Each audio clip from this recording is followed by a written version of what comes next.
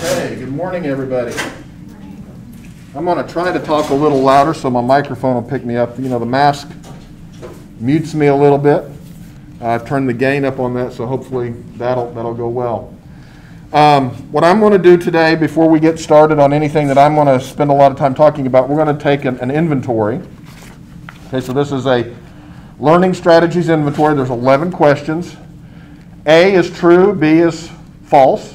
Be honest on it. Don't worry, you're not going to be graded on the number of true answers or false answers or if you got them right, because there is no right or wrong answer to this.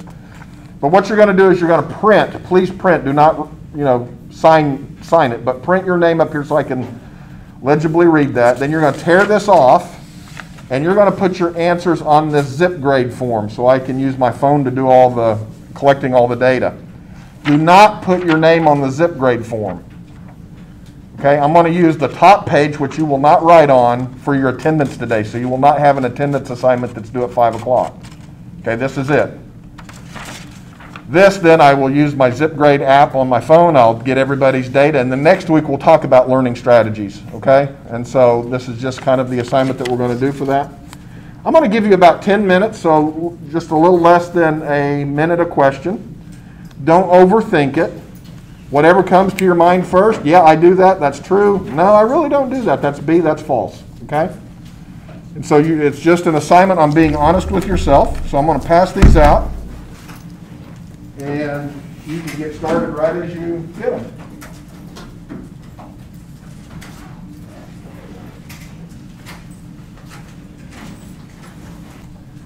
Okay, well, good morning, everybody. Has anybody ever filled out anything like that before? If you have, raise your hand. Okay, a few of you. Yeah, so that learning strategies inventory comes from a book called Teaching Students How to Learn, or Teaching Students to Learn. I think it's important to think about how we think about things, or metacognition. I think it's important that we reflect on how it is that we learn, and that we think about the different types of learning that we have to do. We're going to talk a little bit today about Bloom's taxonomy, just a little bit. I'm certainly not an expert in that, but I do know that the different levels that we experience in learning, and in college we want to get you to that top part, where you're going to start adding value to society, really, creating and analyzing. And I know that may sound harsh, adding value to society, but just remembering things and being able to regurgitate facts is no longer considered a high value component in the modern world. We have computers, we have databases, we have Google, we have lots of memory that can store facts and figures for us. And what we need a workforce and a citizenry to be able to do is to take that information, analyze it, develop new solutions to problems, create new things, all of those types of things. And so we're gonna work through all of that. But how we learn is a little unique for each one of us. There is a myth out there that we all learn drastically different. I don't think that that's true. But what we come into the classroom with, our experiences, all shape how we learn, where we struggle with learning, where we excel at learning. And everybody has strong points, and everybody has areas in where they can improve on in terms of their learning. And so in recent years, I've gotten interested in the scholarship of how students learn because I'm very interested in you all being as successful as you can be. And I think if you don't think about how I'm using the word think a lot, if you don't think about how you think about things, I think you're going to miss an opportunity to get the most out of your college experience. So let's go ahead and jump into this presentation that I've been talking about for a couple of years. This presentation is a couple of years old. But the title of it, Stop Studying and Start Learning. And I think by the end of this, you'll understand what I mean by that, because when most people see that title to start with, they go, I thought I was supposed to study. And I'm going to tell you why you really need to be in learning mode as opposed to studying mode, and there is a difference. So, you know, when I first presented this several years ago in front of some faculty, they thought that this was heresy. Stop studying. We want students to study. Well, of course we want you to study, right? But we want you to stop studying at least as many of you practice it now. Okay? I want you to get out of studying mode and get into learning mode most of the time. Okay? And so let's see what I mean by that. So let's think about some words that come to your mind when you think about study and learning. Okay?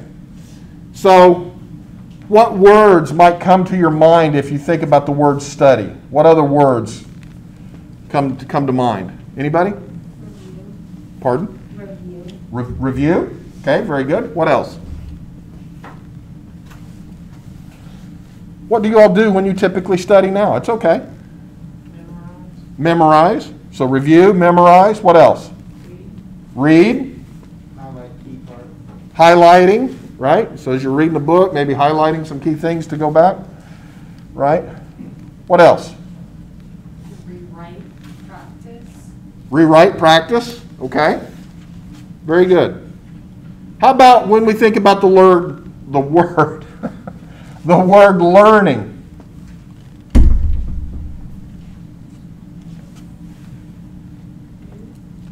Pardon? New.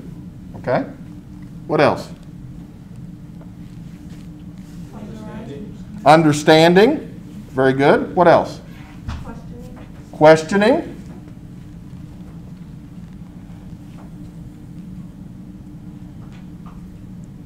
Okay.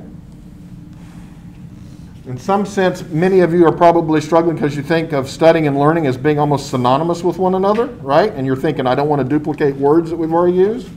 And it's okay to have a little bit of duplication. But what you see on the study side, right? Some of the words you all came up with, and there were a few others, right? But you might have come up with reading, review, research, exercise, homework, cramming or memorizing. That might have been studying to you. Many of you think about studying, oh, I need to put together a study group. We've got a test tomorrow. That's cramming, right? Or reviewing. What's the difference between cramming or reviewing? Is the amount of time you give yourself to do it. Okay? That's the real difference. Learning, you'll see that there are some different words. Many of you thought of training. I think I heard training. Research is probably going to be a similar word. Wisdom. You think of people who are wise, have they've learned a lot. You don't necessarily think of a wise person as just somebody who studies, but somebody who's learned. You think of attainment or permanent, right? You think if you've learned it, that it's really hardwired into your brain, whereas studying, maybe it's there for a short period of time. Understanding, I think I heard that word. And transferability. You all are going to learn things, at least I hope you learn things, in some of your lower level classes that you transfer into your higher level coursework. As you all are putting together your personalized semester by semester guide and you're looking at prerequisites, those prerequisites are there because we hope you have learned something in those prerequisite courses that is needed to transfer into the course for which that is a prerequisite to, right?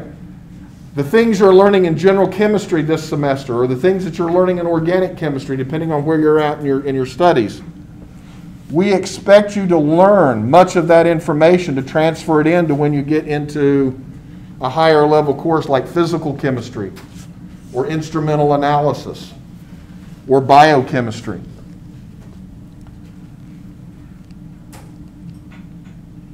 When you all get into biochemistry, many of you are on the biochemistry track, you're going to be talking about proteins and fats and lipids and cellular components, all of which are made up of carbon. Which class do you learn about carbon in? Organic chemistry, not biochemistry. They expect that you understand that carbon can have 5 bonds, that it takes a tetrahedral shape, that it can have many hybridizations. Because all of those pieces that you learn in organic chemistry, aside from the reactions, are going to be day one in biochemistry. That's why a protein has its shape. That's why a fatty acid has its properties that allow it to function as a lipid membrane on a cell surface, right? So you're going to use all of that information. Okay? That's why our curriculum is layered the way that it is. Okay? It is a little more stringent in that regard. You have to have certain prerequisite courses. Okay? But that's because we hope that you have learned something before you move on. What I want you to know is that I want you to transfer your mindset from studying to learning. Try to use that word more than you use the word study. You know, when you're getting together with a group of friends to study, think mentally. I'm going to get together with a group of friends to learn. Okay? That will help start getting you into this learning mode. And it is very important. If you learn the material, when we say you need to learn the material, you're going to do just fine in this major. Okay? You will excel in this major. You will go on to graduate school, medical school. You will do very, very well, I promise you. Okay? If you stay stuck in the study mode, where you learn it just for the exam and then you flush it, this is probably not the major for you. The good news is that these modes are not wired into you. You all can choose to be in one or the other. Okay? So let's think of an example. Let's suppose that I tell each and every one of you that next week you're going to have to teach a class on a specific topic. Okay? I'm going to say you have to come to class next week, you have to be up here, and you have to teach a topic to the class. Right? You're going to have to prepare for the class. You're going to have to prepare any materials, a presentation, activities, whatever that topic might require in order to satisfy my expectations of teaching a class. So, when I give you the topic, are you going to study that topic or are you going to learn that topic? You're going to learn that topic. Why would you really want to learn that topic as opposed to studying that topic just because you're up here? You have to answer questions. You don't know exactly what's coming down the line, right? And it's a little intimidating, right? To be up here kind of purports that you're an expert. And you're going, oh my gosh, I've got this topic, I've got a week to prepare. I've got to become an expert at this because I don't know what Megan might ask, right? I have no idea what might be coming down the line, so I better know this material when I get there. Why should that be any different than when you get ready to take an exam in one of your classes? It shouldn't be, right? You really need to be in that learning mode. Okay, and I would guarantee you the vast majority of you will spend a heck of a lot more time preparing for the class that you needed to teach than you will need to prepare for an exam. If I took half the class and I said, go prepare for an exam, many of you would study for a few hours and then be done with it. If I took the other half of the class, I said, you all have to go prepare to teach this topic. You all would go to the library, you would be questioning each other, you would be trying to figure out what people are going to ask. You really would be trying to learn it more deeply, okay? So what does that tell you all?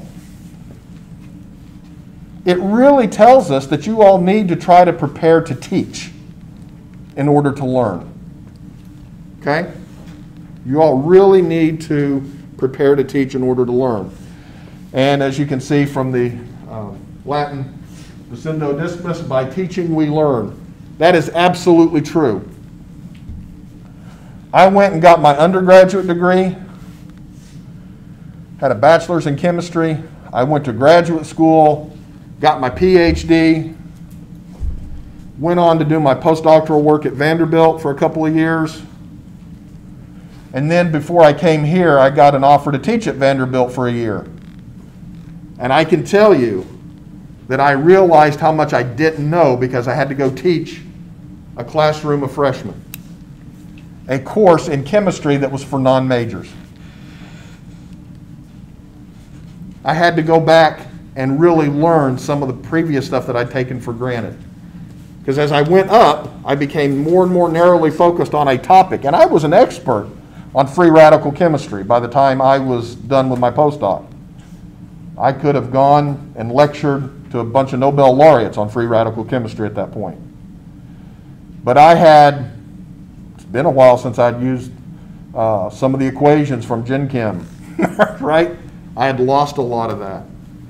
By teaching, you really do have to learn and know the material, okay? And so that is a strategy that I think you all really need to employ. Most of you are not going to become teachers. Some of you will, by profession. But each and every one of you will be teachers at some point in some form or fashion, whether it's through you're going to have children and you've got to deal with their stuff. You go to work and you have to train a new person. You go to medical school and you're, a senior resident and you have new residents coming in and you've got to show them the ropes. You all are going to have to be teachers. That is one of the things that defines all professions. And even most of the trades. If you were a tradesman, or a tradesperson, I guess I should say, right? You have these things called apprentices, and those are folks that you have to train, right? So really, we all need to take an eye towards teaching. Obviously this is a relatively small class, but when I teach organic, and I haven't in a few years, but when I do, I'm in a big lecture hall with up to 180 students. I don't know what those 180 students are going to ask me on any given day. I had better be prepared for class when I walk in, right? And so I really do think teaching is an important part of how you learn. That's why we talk about getting in groups to study, to learn, right? Have learning groups as opposed to study groups. But when you go, don't be it sounds bad, but don't be a parasite, right? Don't just go to hear what other people have to say. Participate. Student A is going to know more about a particular topic than you do, but you're going to know a little bit more than somebody else, and you all can work with each other to really build that. Okay? So let's talk a little bit about how we learn. I think learning is one of those things that it's a word that we all use and very few of us really understand. I think by the time people get to college, you will have professors who say, well, they should have learned how to learn in high school. All right, fair enough. Probably should have. Many don't. I didn't.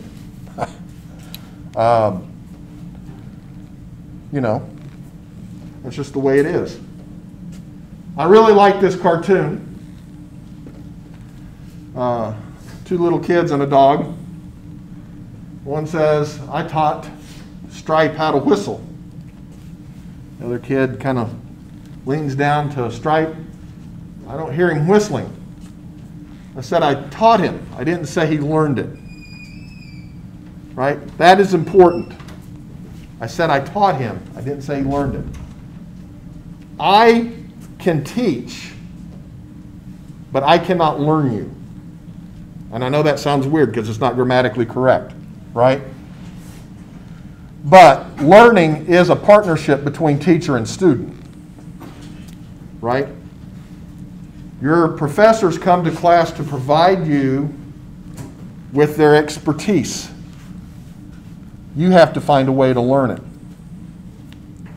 They will help you, but most of your professors, especially in the sciences, have absolutely no training in how to teach or how to make you learn. Right? I would wager that aside from the people who are licensure in the department, I'm probably the only faculty member who had any training on teaching and pedagogy by the time I got my job. And that was just pure luck of where I was at. When I was at Vanderbilt, they had a program called F2P2, Future Faculty Preparation Program. I attended some things and I learned, and it opened my eyes. I was like, huh, who knew you could study all this stuff? I thought people just knew how to learn. But that's where I first got my toe wet with it, so to speak. Okay, so there is a difference. In the paper that I put in the Canvas shell, right, this comes from that paper by Worth and Perkins, Learning to Learn. It's a paper that I highly recommend you all read. But it talks about the learning cycle. When you look at this learning cycle, what comes to mind for you?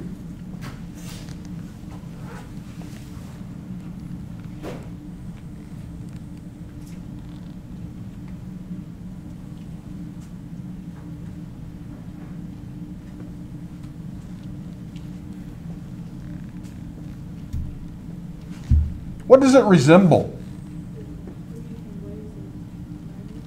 Okay, looks at different ways of learning, absolutely. What else comes to mind? In a way, it's kind of like the scientific method in a way, right? There's similarities. And guess what? The scientific method is a method by which we learn things. Right? You're in a discipline that has an entire method that is built out over centuries on how to act, to know that we've learned something. Knowing something is different than learning something. It's easy to know a few things. I know that the sun is big, it's hot, it's nuclear powered. It's a different thing to know how it works. Right? But through the scientific method or through this Kolb's learning cycle, we can start to understand things and really learn, right? And so you've got concrete experience, feeling, right? Our experiences. Notice how all of these things have our experiences coming in, right? I could bring in an object and I could say, learn something about this object. And many of you would walk up to it and you would start touching it, you would hold it, you would move it around, you would have that concrete experience with it. Oh, this is heavy. It's probably not made of styrofoam, you know, given its size. Right? You'll do some reflective observation. You'll see how other people are interacting with it, right? That's watching. Right? If you've ever apprenticed in anything, I was an electrical apprentice before I went to college. I watched the master electrician and how they did their work. Okay? That was fine. At some point you got to feel it though, right? You got to do something with it. Abstract conceptualism. This is where you're starting to think about it. Right? I bring the object in, you've watched people interact with it, you've interacted with it, now you're starting to think about it. Huh, it's kind of heavy. It's pretty small, must be pretty dense. Maybe it's made of lead. Oh wait, maybe it could be made of gold. Probably not, it's big, and that would be expensive, right? You can start to think and work your way through it. Then, once you've done that, and you've probably formed some hypotheses, we'll talk about the scientific method later in the semester, then you're going to probably start doing some active experimentation.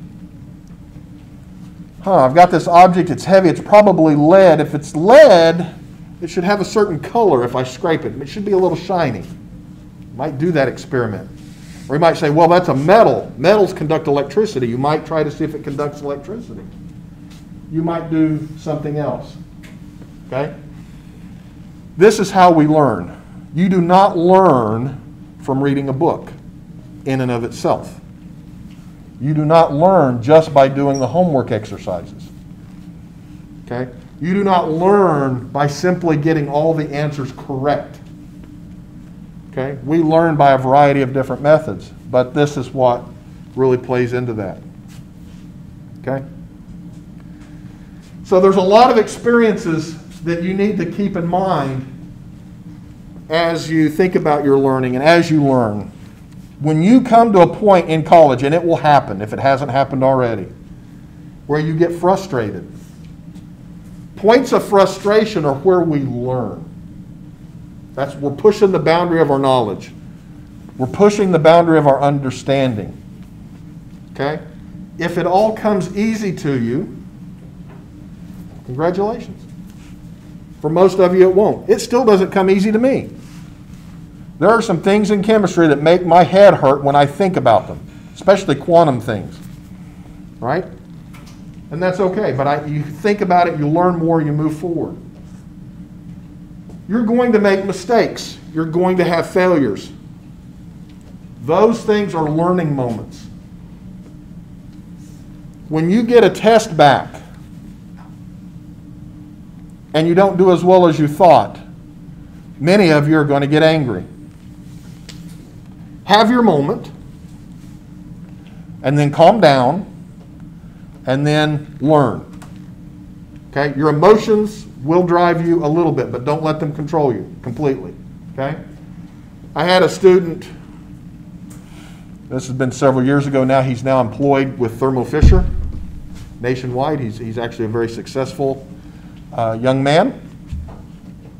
He took my organic class, and his first exam, when I handed the exam back, he wadded it up and threw it away. And I went and got it out of the trash can, and I gave it back to him. I said, "You're going to want this." He made an appointment with me. We went over all of the stuff with him after he had tried to do it. We found out where his learning issues were with the material, and we solved that problem. He went on to get a very good grade in my class. He ended up graduating very well, no problems, got the job he was after, and now he's successful. But imagine what would have happened if he had just left that in the trash can and walked away. He would have missed an opportunity to learn, right? In the sciences, we're in the business of failure. Most experiments fail. That's where we learn and we move on. Scientists, we have to write grants to get money to fund our research. The funding rate is much less than 50%. I know every time I submit a grant that the odds of it being funded are slim. To put it in another perspective, every Saturday, half of the athletic teams lose. But then on Monday, when they're back in, what do? They watch film. They use that as a learning opportunity, right? So don't view failures as the end, okay? A failure can be seen as the beginning of a learning moment. And everything that you do in college is low stakes compared to when you get in the real world. If you fail on a single quiz, you can recover. If you fail in that heart transplant, somebody dies. Okay? So, very important. Repeat performance is very important. Right? If you've ever watched athletes practice, they repeat things over and over again to where it becomes muscle memory. Or what they call muscle memory. I don't know if that really exists. But that's what they call it, right? You can't work just one chemistry problem and then go, "Oh, I know that concept." Because there's 1,000 ways to throw that at you. And you need to know the 1,000 ways. How we interact with others. These are great learning experiences. Learning groups, or study groups as you all call them, right? And then we also have to include personal reflection. This is why I'm having you do notebook reflections. I want you to be practiced at how to reflect on something. When I say write a paragraph about whatever, I want you to deeply reflect on what that means to you. It's not that there's a right answer or a wrong answer necessarily, but what does that mean to you? This is all going to be very, very important as you all learn to learn and study better, right? And I know I shouldn't be using the word study, but it's one that we use all the time. But you all understand what I'm saying. This is Bloom's taxonomy. Okay, you'll know at the bottom I put Homer Simpson, kind of as a joke. At the top, you know, somebody or something creating something, right? All of these are important. Remembering, understanding, applying, analyzing, evaluating, and creating. Where do you think you were when you came out of high school? Remembering? Okay, well, we probably hope that you were a little higher up than that, right? But yeah, In high school, you were probably somewhere in here when you graduated, right? You were able to recall facts, you were able to write an essay, basically tell the teacher what they kind of wanted to hear, you know, that kind of thing. In college, by the time you graduate, we want you to be up here. We want you to be able to go into society, get a job, whatever that may be for you, and we want you to create things. We want you to create economic value. We want you to create social value. We want you to create citizenship value. All across the board. We want you to be able to participate as a citizen, right? To do that, you're going to not only have to be able to understand things, but you're going to have to be able to analyze them. You're going to have to be able to place them in context, and you're going to have to be able to evaluate them. For those of you going on to be a doctor, you will have to do this all the time. We call it triage. Can you imagine what it's like right now during the pandemic to be a doctor when you have no beds, you've got patients coming in, and you've got to make a decision about who gets priority and who doesn't?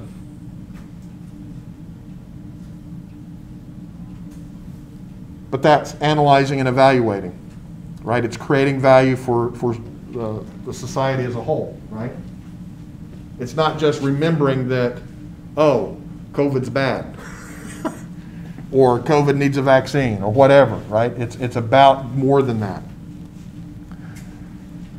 So we want you to be able to get up to the top of the pyramid, as Bloom has outlined it here. And each one of these is important. Obviously, when you're in an emergency situation, you can't go Google everything. There's some things that you have to be able to remember. There's some things you have to understand, you have to be able to apply, so on and so forth, right? But in general, in a non-emergency situation, a lot of these lower level things now are handled by databases and computers and Google search engine, right? We can go back and figure out some things, right? I can go look up an equation as long as I remember that equation is used in this particular area to figure out whatever I'm trying to figure out. And then I can plug and chug. But I'm doing that as part of creating something bigger. All right. Metacognition is a very important part of your learning process. There is a book by Dr. McGuire. Dr. McGuire was at LSU for many years. She's retired now. I've seen her talk. And she was in charge of a learning center. She was a chemistry professor, but got put in charge of a learning center. And she had huge gains in students' learning abilities by doing a few simple things. And so from her years of experience, she wrote this book on how to teach students how to learn. Okay? And so through this 50 minutes that I'm talking to you today, I'm hoping to transfer some of that to you. Okay? And so metacognition was a very important part of her strategy for all of her students. And in fact, the learning strategies inventory that you all completed at the beginning of class is where all this came from. Okay? The first thing that you need to do is you need to preview. Before you go to any one of your classes, you need to preview the topic of the day. Why is that important?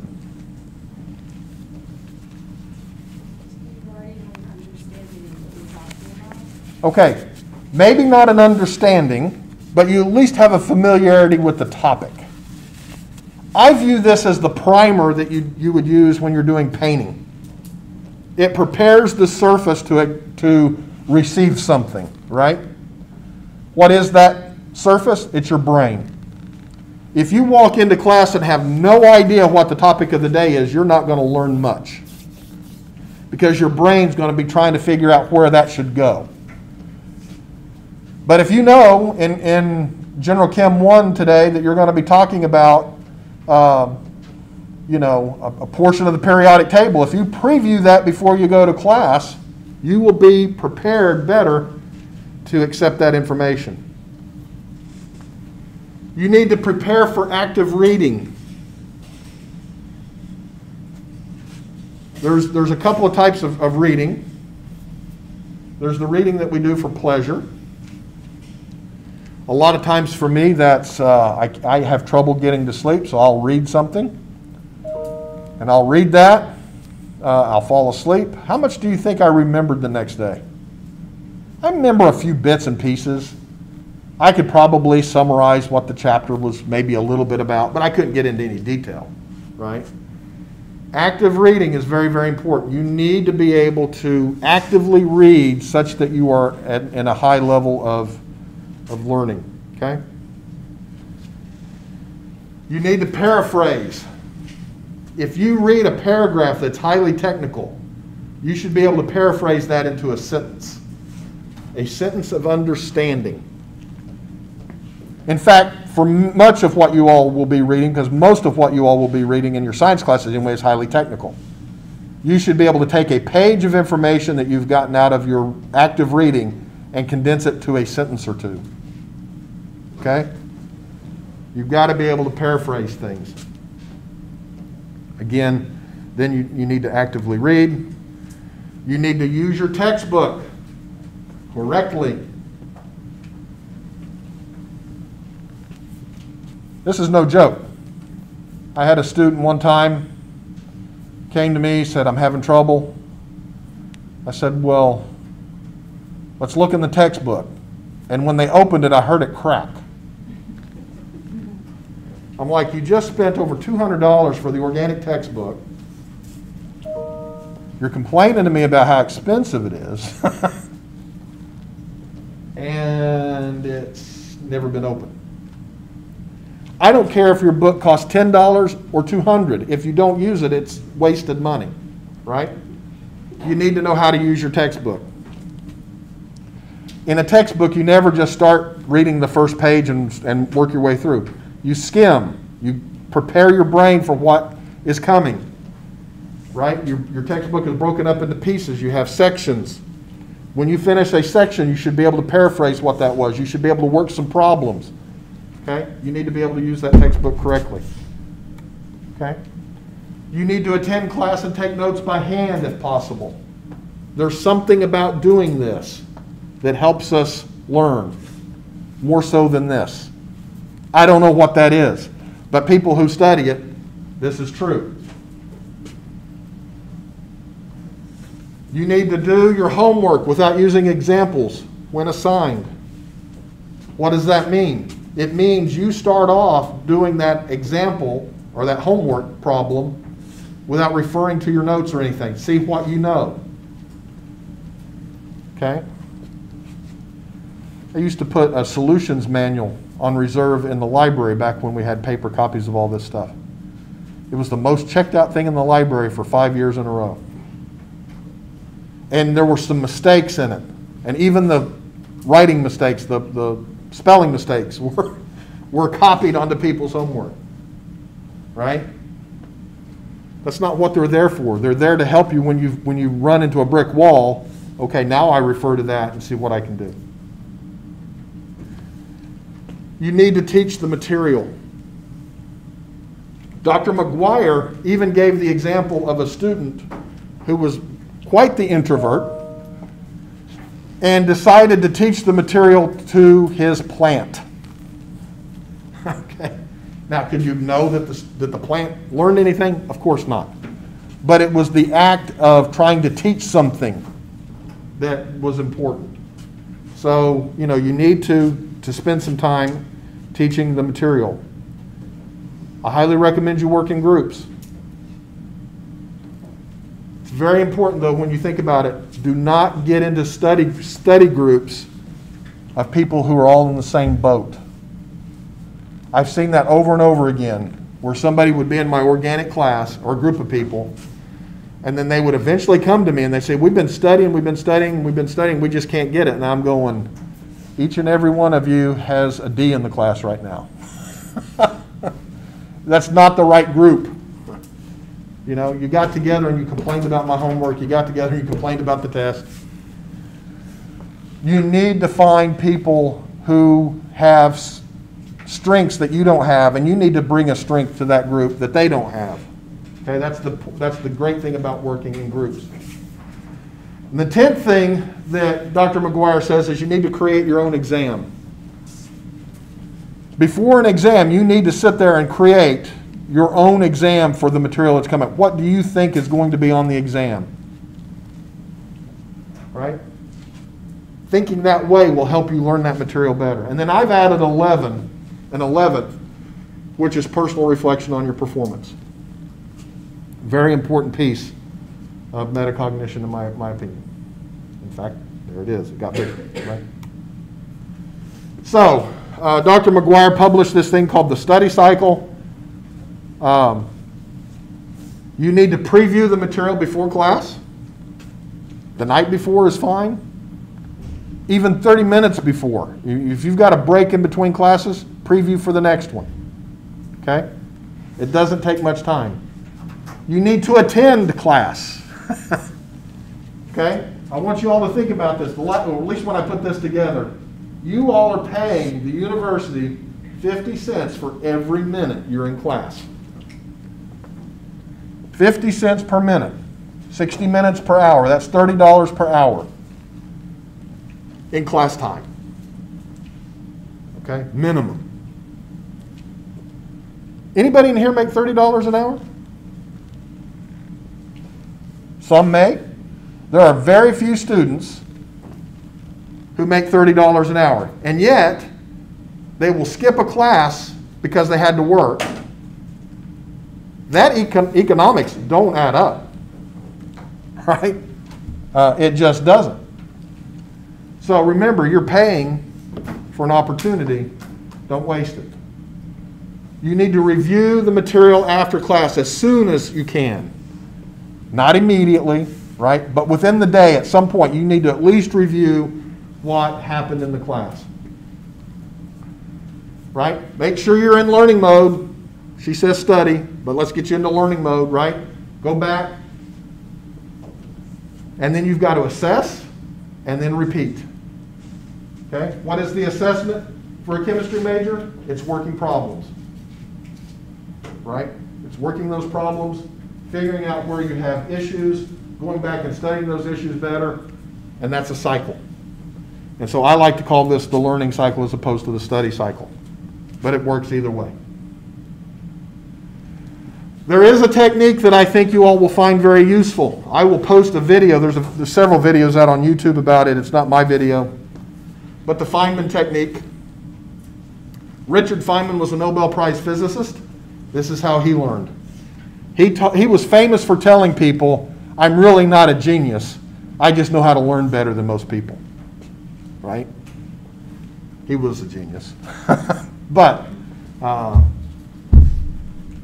so in a nutshell, the Feynman technique is, if you don't understand a topic, if you can't explain it in simple terms to your grandmother, your grandfather, or a young child. If you have to use a lot of technical jargon, and you have to say things like, well, you don't know it. Right? So, in his technique, step one, he says, get a notebook, take a piece of paper, write the title at the top of the concept you wish to know or learn about on the top of the page, and then write down everything you know about that concept on that page. If you start filling multiple pages, you're not condensing it. You're not learning it. Okay? You're just regurgitating a bunch of stuff. Second step is explain that concept in simple terms. Think about it. Hey, can I explain this to my roommate who happens to be an art major? There's nothing wrong with art. But they're probably not taking all your chemistry classes, right? Can I explain what this means to them? Or your friend over in the business school. Step three is to review your explanation and identify areas where you struggle to explain it in simple terms. That's self-reflection. Okay? Now you go back to the books and your notes, whatever you need to go back to, and try to learn as much as you can about those areas where you struggled with. Okay? You need to be able to use analogies. That's where transferability comes in.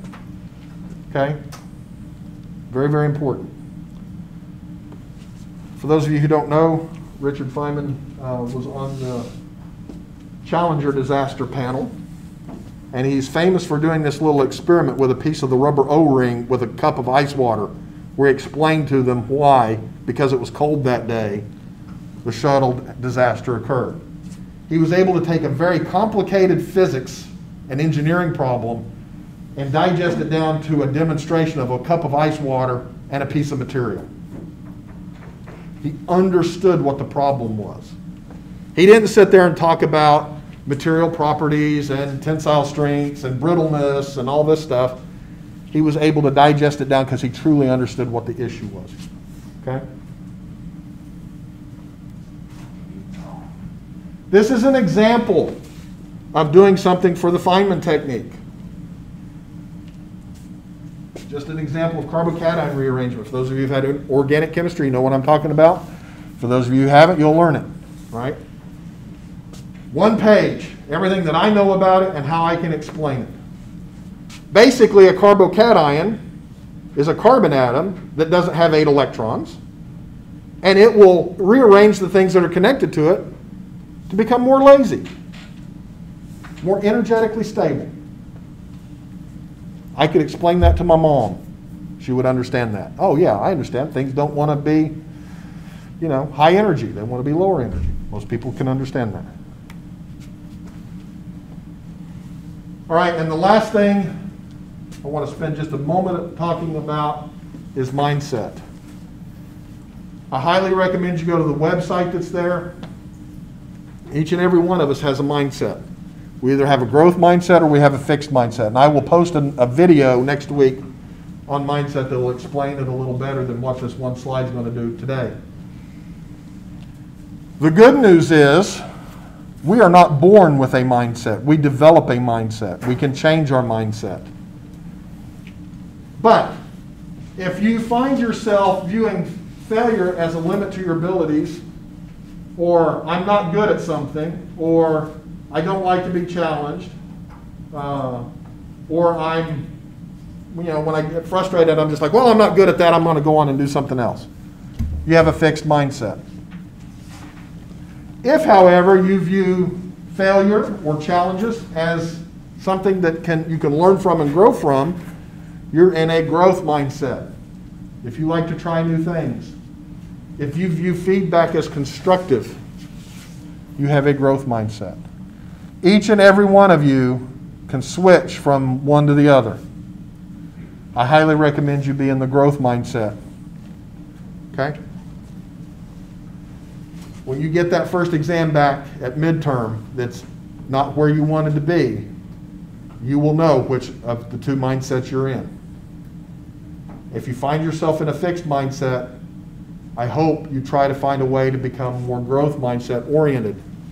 Because no matter what you change your major to or think, oh, I'm not good at this, I'm going to change my major, you will run into those types of issues in any major. Okay? And if you only do what you're quote unquote good at right now, you're not growing. Right? You're not getting your full value out of your college education. Okay? That doesn't mean that there's not good reasons to change your major. Some of you will. You have different things that you might want to do, and that's fine. But whatever you do, I want you to have a growth mindset about it. Okay? All right, so we are done for the day. I will analyze these learning strategies inventories. We'll talk more about that next week. Don't forget, next week, on the 17th, right, is due your personalized semester by semester guides. So don't put it off. It will take more time than you think. Have a great rest of the week, and I will see you next week.